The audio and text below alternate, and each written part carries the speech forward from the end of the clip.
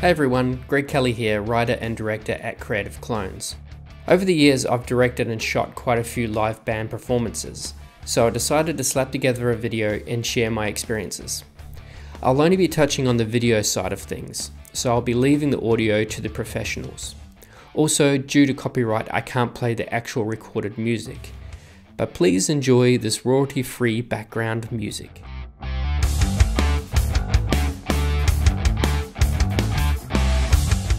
Back in 2017, I had the pleasure of directing Wax's live performance videos at the Tivoli in Brisbane. Wax are a high-energy 5-piece band, so my first task was to figure out how to capture them best and decide on my cameras and coverage. It was a low-budget gig, so I had to compromise with coverage versus cost. So I went with 5 cameras all up, 4 of them DSLRs and 1 GoPro. 3 cameras could have potentially been enough. But since I had the 5 cameras available, both at a low hire rate and free, I decided to utilize them and expand my options in the edit. We had 2 handheld Canon 5Ds up the front in the pit, either side of the stage. Both operated as roaming cameras to catch the action wherever it happened. Both cameras caught the lead singer moving about the stage, while the camera right of stage caught the lead guitarist and backing vocals, and the left of stage camera caught the rhythm guitar and bassist. 1 Canon 60D stationed on a tripod side of stage to capture most of the band.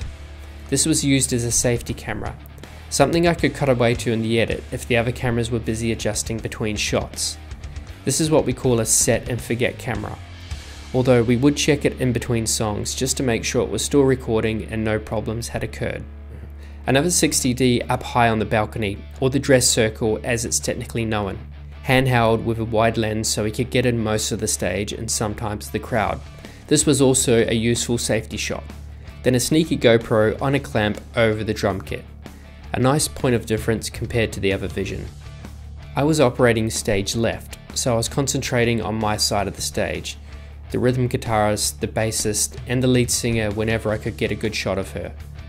But every so often I'd glance over at the shooter beside me on stage right, and if he was on the lead guitarist, then I would follow the singer. I say this because it's always good to be on the singer, but you don't always want to double up 2 cameras on the singer. So sometimes you just gotta stay alert to your surroundings while filming, especially your other shooters, so you can capture the best action. Also, if you have access to the songs they're playing live beforehand, it can give you a general idea of what parts to capture when. Say, you know, when a sick guitar solo is coming up, or the singer is going to hit some dynamic note, then you can be ready for it. Grabbing audience shots is always handy too, if there is a crowd. These can make useful cutaway shots in the edit and give the video a lot of energy, especially if the audience are into it. You can also grab sneaky cutaways of pedals and general environment shots. These types of shots can sometimes slot in anywhere. It doesn't even have to be the same song. I can't really give any specifics on cameras and such, but manual settings always give the most professional look. Autofocus and exposure can lag and not behave properly in low lit environments, and depending on the lighting design, you might have to keep readjusting your exposure. And remember to make sure that all your cameras are using the same color temperature. A massive piece of advice is to make sure that your filming positions are sorted. You'll need access to mount your cameras well in advance, and to get to all the areas that you want to be able to shoot from. So it's always good to have them sorted early on. We're supposed to be in there. No, you're not. My girlfriend's in there. Hey, a lot of people's girlfriends are in there. Tonight. The same goes for lighting. Make sure the lighting tech knows filming is going to be happening. The band, management, or the venue should know who'll be operating the lighting. And chances are the lighting tech may be able to help make the stage more filming friendly. Like I said earlier in the video, I won't be talking audio, but the audio I had here was given to me from the sound desk, which was recorded live. So the band took care of this themselves and sent me the mastered WAV files so I could sync their audio with my visuals. Having the audio recording on the cameras made it super easy for me to sync during post, but more about that next.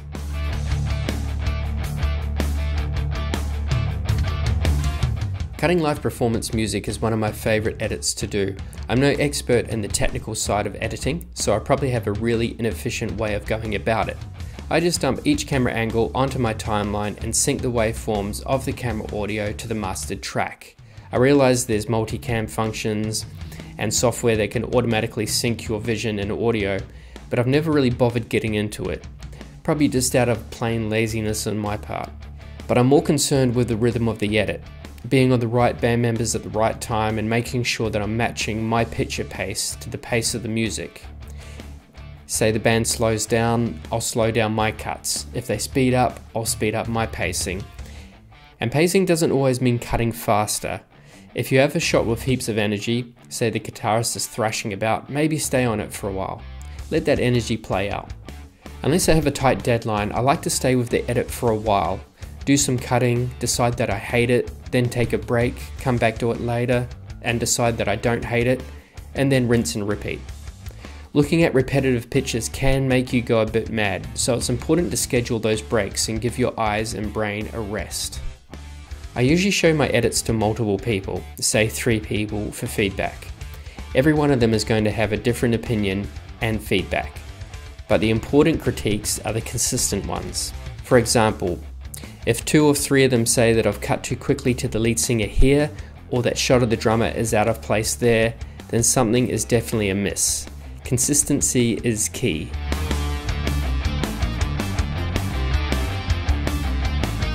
If you're just starting out, I suggest hitting up local bands and venues and offer to film them for free, even if it's with your phone. If you can get 2 different angles, say one camera on a tripod or a friend helps you, then that'll be a great practice for editing. Utilize what you have too. One of my first gigs was filmed with 1 DSLR and 2 camcorders.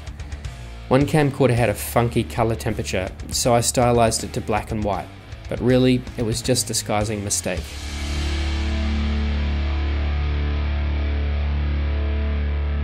I really enjoy shooting and editing live performance videos. Shooting live bands gave me the skills and experience to move on to more professional gigs for audiovisual, theatre and performance companies. Shooting live bands can also lead on to collaborating with the band more, sometimes music videos and such. Plus, you just get to go to a live gig for free. Although you are working, but if you're having a good time, then it doesn't really matter.